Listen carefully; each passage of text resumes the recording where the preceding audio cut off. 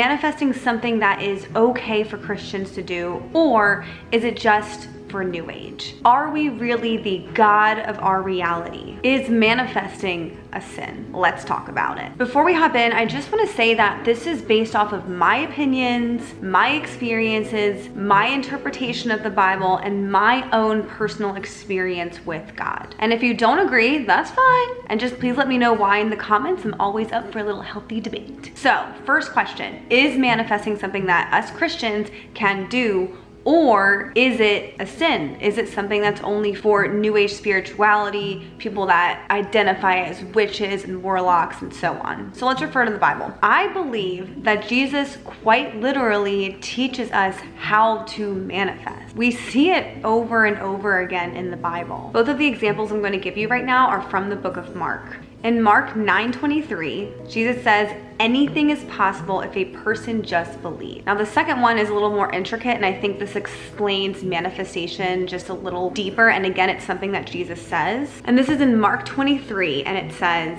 I assure you and most solemnly say to you, whoever says this to the mountain, be lifted up and thrown into the sea, and does not doubt in his heart, but believes what he says is going to take place, it will be done for him.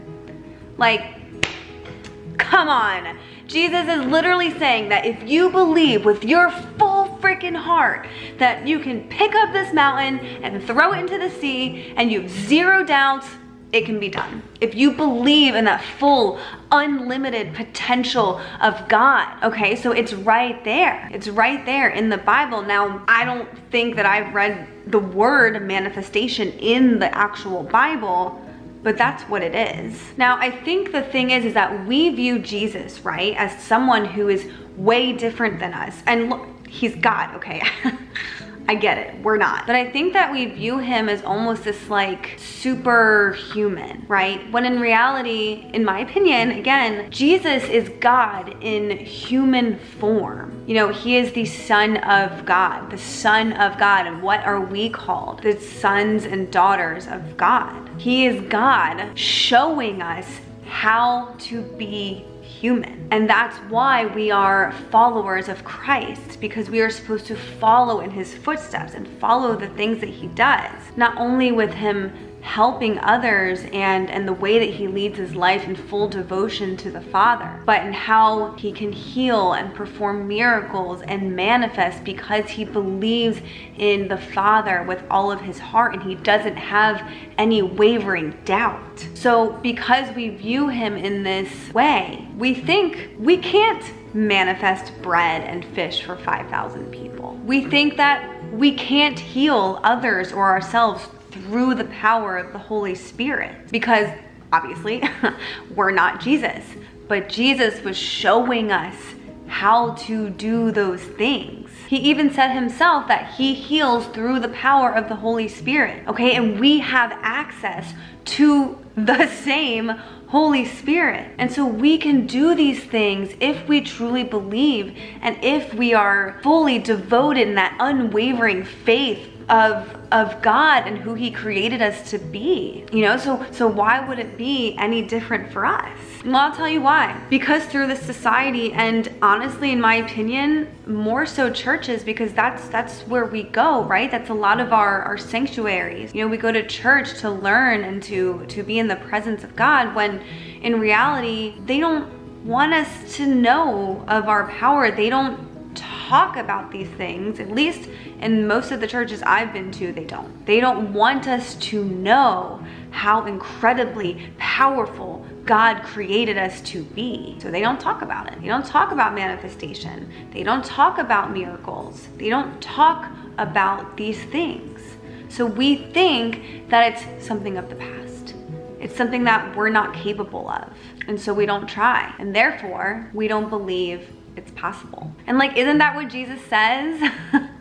That we can do anything if we believe with our whole heart. I mean, think about, you know, the instance when the disciples were on the little boat or the ship or whatever, and it's sinking and they're freaking out and they're like calling for Jesus and they're worried and they think they're gonna drown. And Jesus just comes along, walking on water, and he's like, what the hell? You have no faith. Why are you even scared? Have you not seen enough? And he's frustrated because he's like, why don't you believe? Okay, and it's the same for us. So let me ask you, like, why don't you believe that you are this infinite, incredible creature? So have I convinced you that Christians can manifest? Let me know in the comments below. Next, I want to talk about being the God of our reality, because that's something that we hear a lot in the spiritual community here on YouTube, especially in the law of assumption community. Now, I will say up front that this phrase, it does make me pretty uncomfortable. It's not something that I use, and I don't necessarily subscribe to that. Straight up,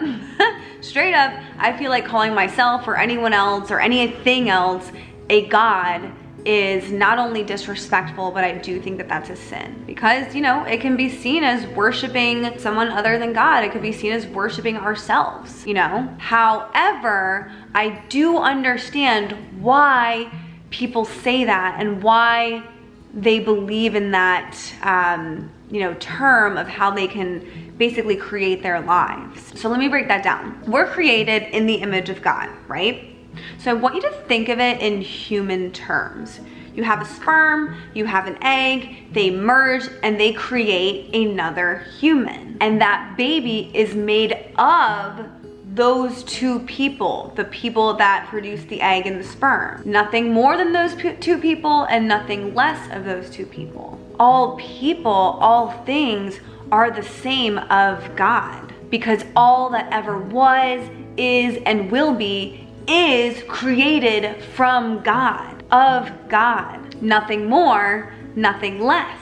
So in essence, our individual realities are created from our experiences, combined with the immense, powerful beings that we are, that God created us to be. Because we are solely created from God, we are the creators of our universe, of our reality. So because we create our reality and God created everyone's reality, people equate that to being the God of their own reality. Does that make sense? So I understand why people use that term. I just prefer to use another term. I don't really think that as a Christian, using the word God outside of our ultimate creator is appropriate.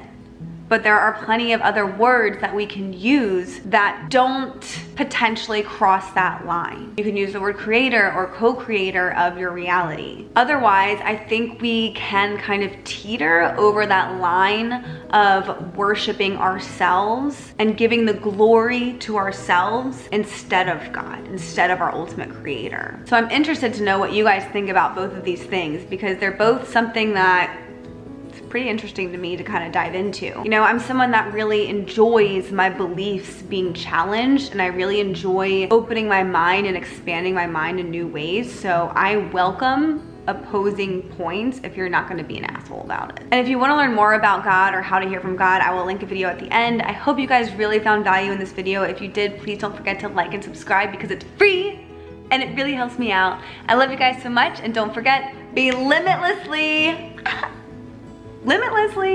yourself.